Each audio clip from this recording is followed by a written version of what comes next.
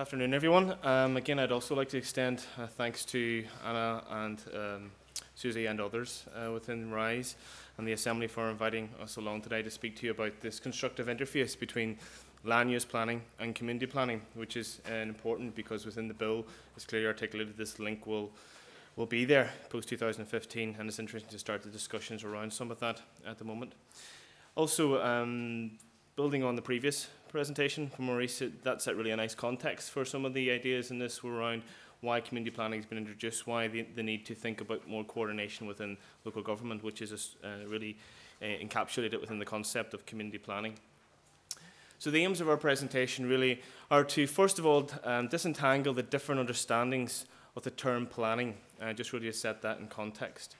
Also to explain the context, rationale and purpose for community planning, and to also present a comparative analysis of community planning models elsewhere within the United Kingdom, particularly drawing upon Scotland and Wales and the learning from there, and to provide really a series of discussion points and recommendations that will inform this constructive interface between the two planning enterprises that could be created in Northern Ireland. So, as by way of introduction, so to state really that we're a unique opportunity in Northern Ireland to develop this better working relationship, this symbiotic relationship between community planning, which is focused around service delivery, and spatial planning, which really is about the land use and different activities around that, and we'll explain those two terms in a moment. We also need to take a very long-term, more strategic approach to service delivery and its relationship to land use, to space, and how those services relate to territory and to the land use activity within the Northern Ireland context. Also, there's an opportunity for better integration of these operations in the Northern Ireland context, really to achieve better outcomes for citizens. That's, I suppose, a core aim for both spatial planning, land use planning, and community planning. For its success, will really require a new civic, if you like, infrastructure and culture change, a new way of working, a new way of doing things. And a lot of that has been, I suppose, touched upon by a previous speaker about the need for integration within local government and for a new way of operating in terms of seeing synergies across these different service providers and different other activities within local government as well. So in terms of the research methodology, just to highlight, the evidence for this paper has really been gathered through a variety of different mechanisms, really from our individual and collective academic research and review of existing scholarly literature around land use planning reform, as well as local government modernisation. An analysis really of policy documents, particularly drawing upon community planning in Scotland, but also the community strategies and collaborative working arrangements within Wales, engagement with land use planning reform generally across the UK, and implementation of community planning models elsewhere, and observations from meetings and other events really around local government reform and community planning more locally.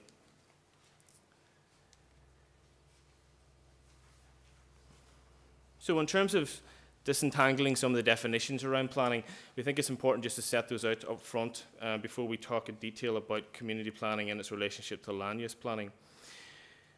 Land use planning really is about the regulation and forward management of land and property, and it's really in the public interest. And as maturation of really land use planning is around sort of strategic planning, which is the territorial management of land use and the development with more of a regional, more comprehensive perspective. Style of planning. I suppose an example of that would be, I suppose, the rural development policy, planning policy statement in Northern Ireland that's now been superseded, but also the RDS is a sort of expression of that. Similarly, the RDS is an expression of spatial planning as well, which really goes beyond land use planning to embrace other sectors as well, such as regeneration, such as local service delivery, and really try and promote connectivity across the various scales of development. Then we have community planning, which is quite a new terminology within the Northern Ireland context, which really its aim is to promote social, economic and environmental well-being for particular areas through identifying long-term objectives for really achieving sustainable development. And with that definition, you begin to see that it does connect and resonate quite well with land use planning and other types of planning, such as strategic planning and spatial planning. And the evolution of community planning elsewhere has really emerge from regeneration activities, the need to join up these activities at a local level and to create these synergies across different service providers to improve the quality of life for the citizen.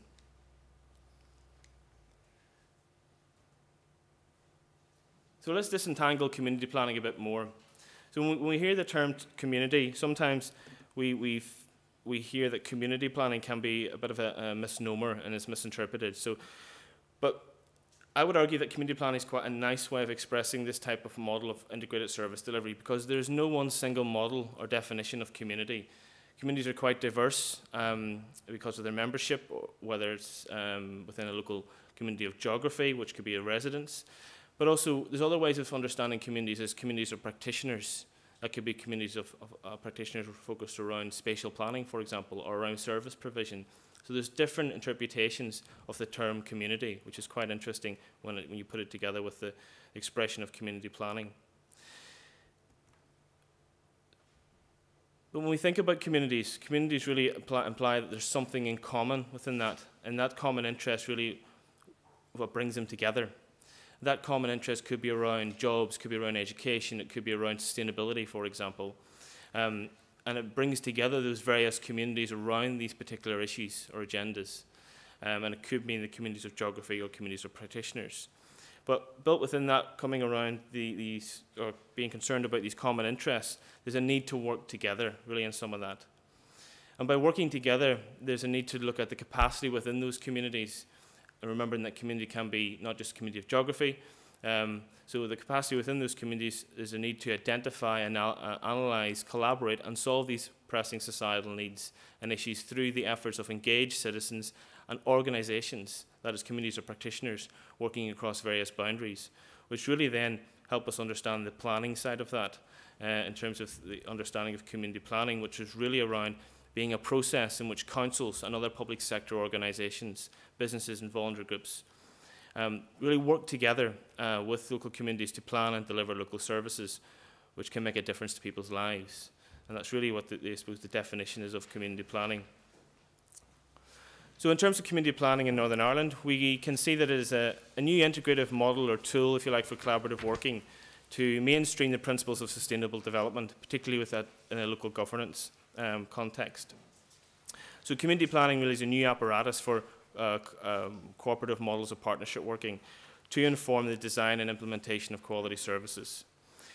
It offers a conduit to consider the following in Northern Ireland. The ethics and operation of a new civic culture by modernising the state and the machinery of government. That is really to create more proactive approaches to service delivery and to intervention. And RPA is obviously tasked with doing that. Secondly, it's about democratic renewal and civic renaissance, really around trying to create more active citizenship, moving away from that very passive approach to actually getting people engaged in decision making, and the local government reform is trying to do that. Thirdly, it's about creating opportunities for social learning, in that the introduction of community planning will allow us to develop more critical reflection on what works and what doesn't, and to build capacity in the community and voluntary sector and learn from their experience to date around some of that. So really trying to build in or factor in a social learning model within some of that, similar to Scotland. But we're quite unique in Northern Ireland that we can be considered that it's a laboratory really to test how a constructive interface between community planning and spatial or land use planning might be operationalised, because we're the first jurisdiction to clearly state that in the legislation. I know others, like Wales, have intimations or are intimating that the new planning reform bill will clearly link their community planning model with the land use system there. So let's look at the learning from elsewhere. If we look at Scotland, we can see that community planning was first introduced in the Local Government in Scotland Act in 2003. Their model is really functioned around this idea of community partnerships, community planning partnerships, which bring together the key players, and they are named in the legislation, who are responsible for devising integrated programs for local service delivery. The community planning really does provide this overarching policy context within each jurisdiction in Scotland. Secondly, it really helps this vertical connection between national priorities and those arrangements at regional, local and neighbourhood levels of governance. So if you like, community planning is the vehicle to bridge local need with national priorities. Thirdly, it's a means to promote community engagement with respect to public services. So there's a strong emphasis on creating active citizenship, by getting communities involved in shaping the environment around them and the services associated with that. But there is a lot of flexibility in the Scottish model to have different styles of delivery across the different council areas. If we turn towards Wales, we'll see there's a slightly different take on that, on the community planning model. It was introduced in the Local Government Act of 2000. They had clear ambitions to transform local authorities as part of this act, to enhance the quality of life for local citizens and communities, and also to embed sustainable development through enhancing and strengthening community leadership role at local government level, and to coordinate policies to deliver quality services. In Wales, you can kind of see the slightly different approach taken. Community planning is the process in Wales, but the actual output, the product of that, is the community strategy. In terms of how that's developed, the practice of community planning is actually done through the local services boards. And a lot of discussion we had this morning around the idea of performance management, and we heard earlier from a previous speaker, is delivered in the Welsh context through the local services agreements, which is really focusing on outcomes and performance management, which is very strong on their community planning model, as is similar to Scotland. So in Wales, you can see that the alignment between spatial planning and community planning could be articulated as follows: that the Welsh spatial plan, which is similar to your RDS in Northern Ireland, really does set the overarching spatial framework for the country and for each region. That the community strategies in Wales identify the long-term strategic priorities necessary to improve and sustain local services and quality of life. And then the implementation of that is through the local services boards that are focused on joining up these activities and to meet the needs of the citizens. But just like here and like elsewhere, as Maurice has outlined, things are very dynamic, and we're operating in a very shifting sort of context. In Wales, there's been changes since, I feel like, 2007. The Welsh Infrastructure Investment Plan really is now considered the delivery vehicle for the Welsh Spatial Plan, and it's actually setting a lot of direction in terms of investment within Wales. Wales is also moving towards a single integrated plan system, which is their new community planning model, if you like, which is trying to align the various partners and their other organisations' objectives into one coherent single plan. So there's a real emphasis on alignment within the organisations involved within community planning in Wales. There's a strong emphasis on improving measurement and performance, and actually this trying to distinguish the lines of accountability. And I think there's a lot we can learn from both Scotland and Wales and some of that about the improvements in accountability and performance management within community planning. This then brings us on to the interface between the two. It is quite a dynamic context, as I've said, between community planning and land use planning throughout the UK. Both activities, that is community planning and land use planning, are statutory responsibilities within local government and will be in Northern Ireland and discharged at local governance level. There's certain similarities between the two functions. Both are concerned with promoting a strategic vision for a council area. They also involve a quite wide range of stakeholders as well in both processes. They both promote active citizenship, or try to, and promote active community engagement. Therefore, I think there's quite a bit of learning between the two systems that is of interest to the Northern Ireland context. And this diagram tries to articulate visually, diagrammatically, the link between the two. And if we think of land use planning, spatial planning, it's trying to deal with space, territory, land, and then obviously in the creation of places and place attachment and sense of place. The community planning model will actually be focusing more on services, therefore more on people, the social aspects, the social regeneration side of some of that. Obviously all this happens not within a vacuum, but within a wider set of processes dealing with the economic context, the social context, the environmental, and it happens obviously within a very political context. But the alignment is quite interesting, I think, because well, you have the community plan, which is the direction for service provision, and obviously the quality of life and the regeneration of citizens and of communities, dealing with social change, obviously. You have the land use plan, which is the plan strategy in our new system in Northern Ireland, which will be complemented by a lower tier of local policies plans. But these two are two strategic documents within the new council environment, when one could argue that the community plan providing service provision direction, and the other one dealing with land use, that the plan strategy will be the spatial expression of the community plan. And it'll be interesting for councils to start exploring that a bit more in terms of how that's developed. And some of the issues this morning that were raised around the timing of those is quite interesting to look at, particularly as the shadow councils begin to grapple with these concepts. Also, I would like to argue, based on this slide, that successful alignment between community planning and spatial planning across the different spatial scales really does demand a robust spirit of cooperation, and to focus on developing shared outcomes, both for land use planning and for community planning. Community planning serves to integrate and coordinate existing plans and policies, and to provide an overarching framework at the local authority level. And therefore the community plan needs to be, I would argue, linked to the land use plan in some shape or form. So pulling some of those ideas together into a conclusion, you could argue that community planning is on this learning journey, and we're starting on that learning journey to develop, I suppose, a social learning model. It will require that there's structural, organisational, procedural and cultural change as well to grapple with this changing context. The two planning enterprises require a robust understanding of the relationship between people and place, as articulated in the previous slide. And the councils need to take a more strategic, local authority-led approach that involves citizens in place shaping to deliver sustainable change. Therefore, the idea of having a strategic community engagement framework within councils will be crucial to deliver on that. There's also an opportunity to develop a spatial fix in terms of addressing some of the barriers that exist across the various tiers of governance in Northern Ireland through the community planning, which deals with service delivery, and the spatial planning mechanisms, which deals with spatial management and land use development.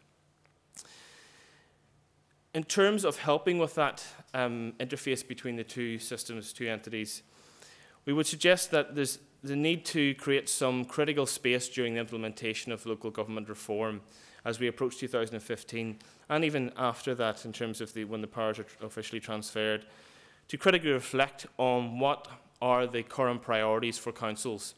That is, what are the local needs within those new council formats, given the landscapes are changing, and reflecting that against the strategic objectives and priorities that have been set by various policy documents, such as the Programme for Government, the RDS, etc. We'd recommend that they introduce a strategic statement of intent for each new council area, and that can be the integrative vehicle for regional reporting around the relationship between land use planning and community planning, while setting out this strategic context for the councils that clearly link local need with strategic priorities. And it's through that mechanism they'll be able to explore what that relationship might look like within the councils. And there may be some variation in that, given the other models throughout the UK, particularly in Wales and Scotland. There is variation in the community planning delivery models. It can articulate ways in which land use planning, that is development plans, such as the plan strategy in a new system, and the community plan service delivery, for example, can address inherited problems in the new model. It can support this performance improvement dimension, which is crucial. We've heard a lot about that this morning in terms of managing performance that's been raised in the local government bill, to monitor the symbiotic exercises of community planning and spatial planning. And I think an appropriate vehicle for some of that is by incorporating that into the partnership panel proposal within the bill, that through that partnership panel, that can be the forum in which to discuss those regional reports and link local government with regional government and more central government, and trying to understand that relationship between local need, strategic priorities, but also to explore what that link between community planning and land use planning might look like, and there'd be opportunities to develop shared learning across the council areas by incorporating that into a remit of the partnership panel to discuss and disseminate best practice. So thank you very much.